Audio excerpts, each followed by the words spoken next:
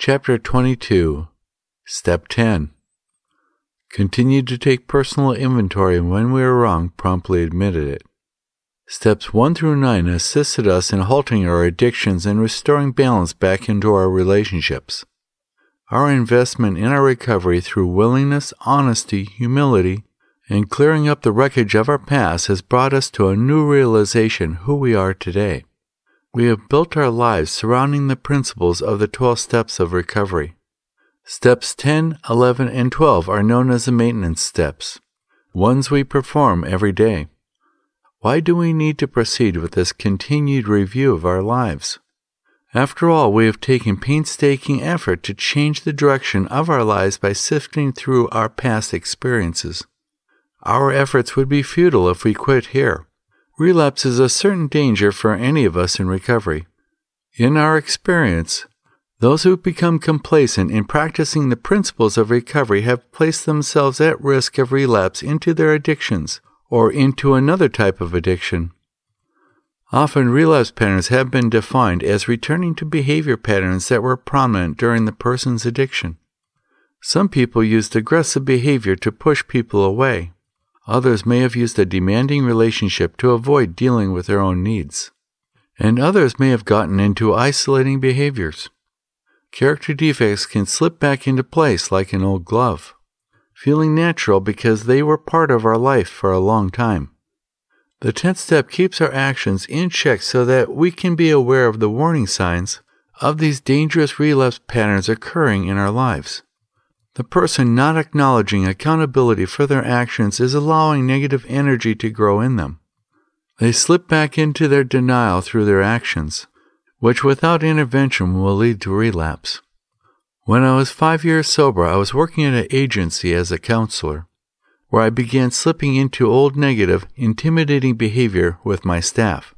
I had been getting negative and was confronted by my entire staff. I thought at that point in time that I would respond with compliance and agree with them, although I was angry about their confrontation. They suggested that I go into some outside counseling to review my actions. One of the staff brought up that there was a positive reinforcement workshop going on this weekend and suggested I go, so I agreed. I went to the workshop, but because I was still in denial and full of resentment towards those who confronted me, my interactions at the workshop were abrupt and negative. I was kicked out of the positive reinforcement workshop because of my attitude at that time. I thought about my actions over the weekend. I realized that I was pointing the finger at everybody else before I remembered that when pointing a finger at someone else, there are 3 fingers pointing back at me. I gained humility from that experience, insight into my disease of addiction, realizing that they are greater than me as an individual. Yes, we started down the road to recovery, and it's easy to stray off course. Our personality that led us into addiction is still with us, even though our disease is in remission. Like a garden, if I don't pull the weeds, it can spread, killing off what I was trying to grow. Without the 10th step, our unbridled character defects grow in us. Our half-truths, controlling behavior, resentments, and unresolved conflict build walls around us, blocking us of a clear perspective. Even in long-term recovery, this can turn into a deteriorating lifestyle ending in relapse and self-destructive behavior. Let us remember that the rigid thinking of our character defects kept us locked in a life that stopped us from being teachable. Step 10 allows us to review our everyday interactions and how we are applying the principles that we have learned in recovery. Our ability to maintain unconditional relationships with others is sustained in our constant evaluation of our interactions in the present day. Step 10's moral inventory can be as simple as making a journal or mental note of what I've done right and wrong in context to my values, and promptly admitting it when I was wrong. We keep appraised of our victim, controller, and isolating character defects in this manner on a day-in and day-out basis. This side of the inventory is a spontaneous amends, is a checkpoint to maintain balance in the expectations we have for others and expectations we have for ourselves. I have found that this keeps me aware of my actions in general in my personal and social relationships.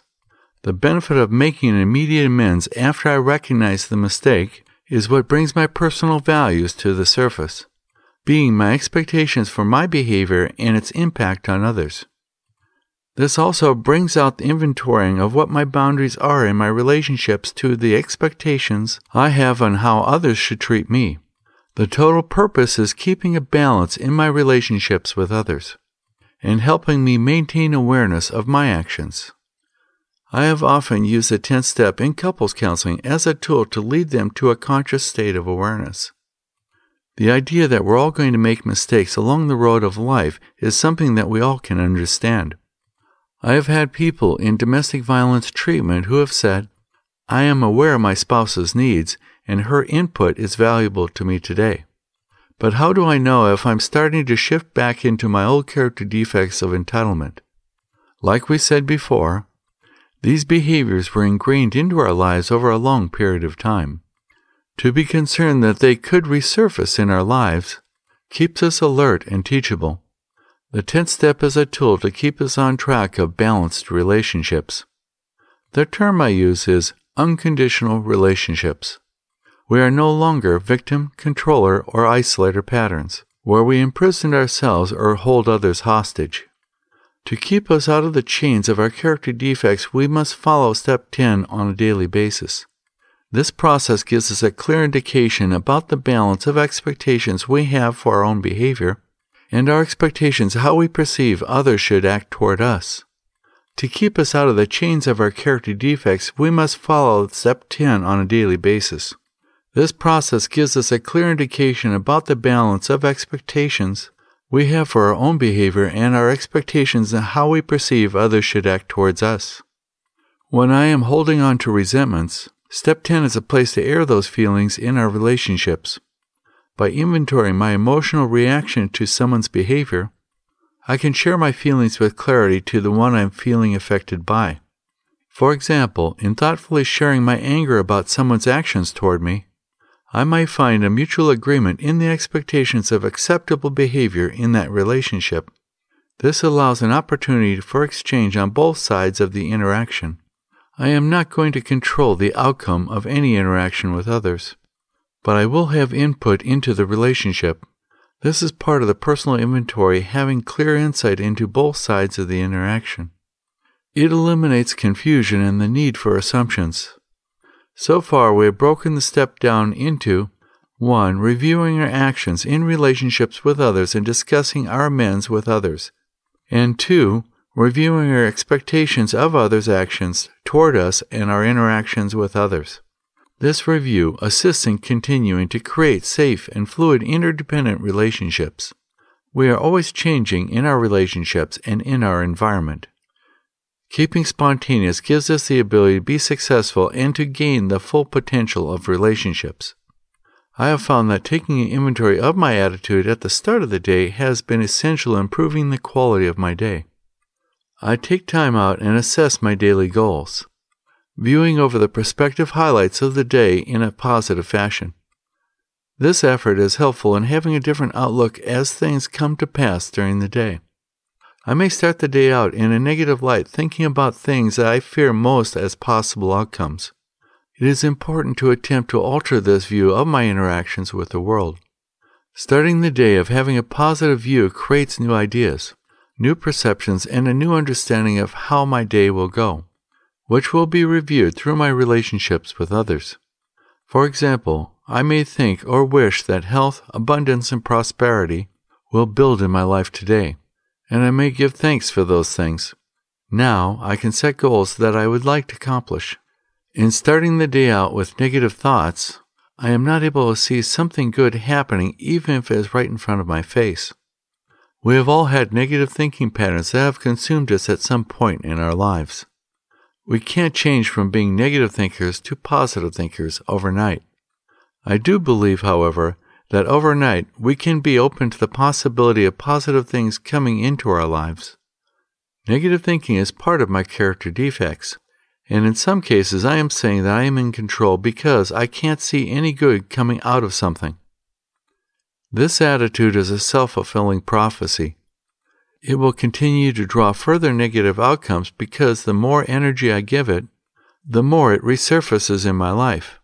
I am not saying that a person can change every aspect of being a negative thinker, but I am saying that it doesn't have to be a prison. I can open the day up to positive things happening in my life. Scheduling time to work on this step is important.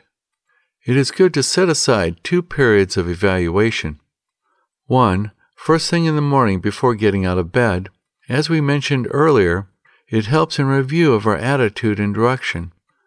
2, at the end of the day when we're getting prepared for bed. Perhaps just before brushing our teeth, or when we lay down is a good time to reflect what we did right and what we did wrong today. It is not just being accountable for our actions and how we affected others. It is also how we were affected by others.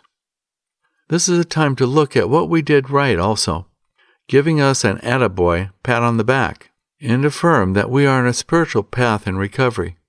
If we become aware that we need to make amends to someone, we can make a mental note of it and when we see the person next time. A 10-step worksheet at www.treatmentguide4u.com, that is www.treatmentguide4u.com, is available to assist the reader in getting familiar with these guidelines. Using the inventory of our relationships that we presented in steps 4, 6, and 8 is a way of reviewing our relationships with others. And again, those areas are 1. Relationships with family. 2. Relationships with friends and acquaintances.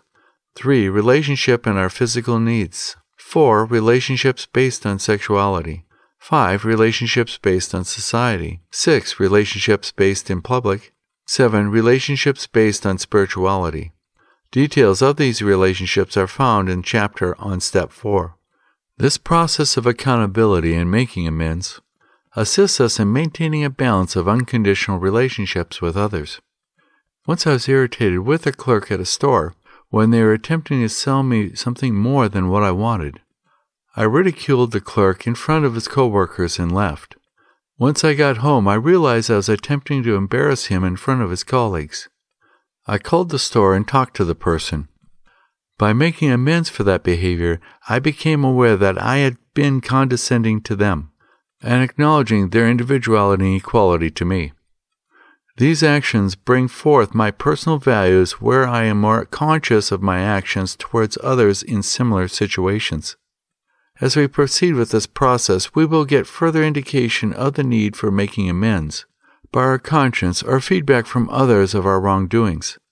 That small voice inside, which is the voice of our true self, becomes awakened. We are acknowledging that we have slipped off the path of recovery and need to get back on track.